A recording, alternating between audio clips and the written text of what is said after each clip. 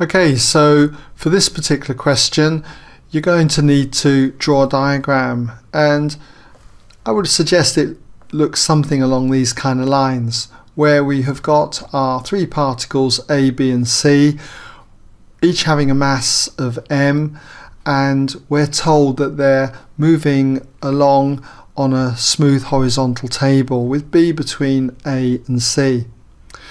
And before A hits B, okay, A is moving towards B with a speed of u meters per second, B and C are at rest. And after the impact, we've got to work out the speed of A and the speed of B, and I've called them VA and VB. And B is obviously going to move to the right. As for A, not too sure which way it's going to move. I'm going to suspect it's going to move to the right. It's easier to work with if you do that. If it's in the wrong sense, okay, it will just come out as a negative value. But let the mathematics do that for us, okay? We're also told that the coefficient of restitution between A and B and C is E. It equals 2/3, so I've just popped that in there. Okay, so how are we going to work out these speeds then of A and B after the impact? Well, we're going to need to use the conservation of linear momentum and Newton's law of restitution. Get two simultaneous equations with VA and VB in, and then just solve them. Okay, so let's start then by looking at the conservation of linear momentum. So if we look at the conservation of linear momentum, we'll just put a subtitle in here, okay, just guides the reader through what we're doing. So the conservation of linear momentum.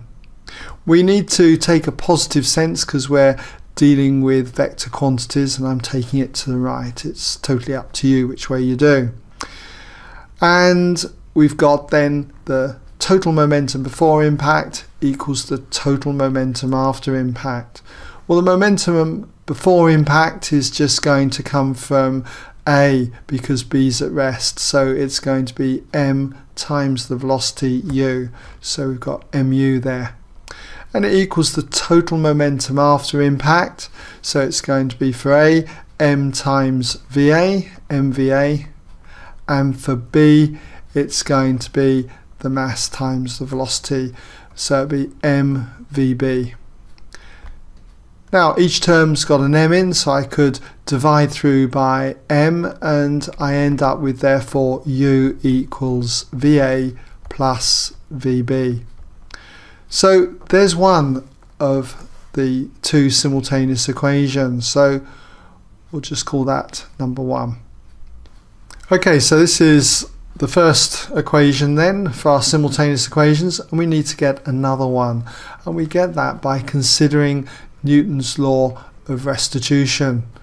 Okay, we'll just write that in here, Newton's law of restitution, and I'm assuming that you're familiar with this law. Okay, basically what we've got is that the coefficient of restitution, E, is equal to the relative speed of separation divided by the relative speed of approach. So in other words, relative speed of separation, we have got VB is greater than VA. They're both going in exactly the same direction, so that means it's going to be VB minus VA, and we compare that with the relative speed of approach. And because B is stationary, the relative speed of approach is just going to be u. Well, we know that it follows from this that E is 2/3, so we can put that in there as 2/3, and we've got that equals VB minus VA all over u. And if we now multiply both sides by u, we end up with therefore 2/3 u equals VB minus VA, and that will be our second equation. Now, many ways that you can solve simultaneous equations, either by substitution or elimination, and in this case I'm going to use elimination because they both got exactly the same pattern structure.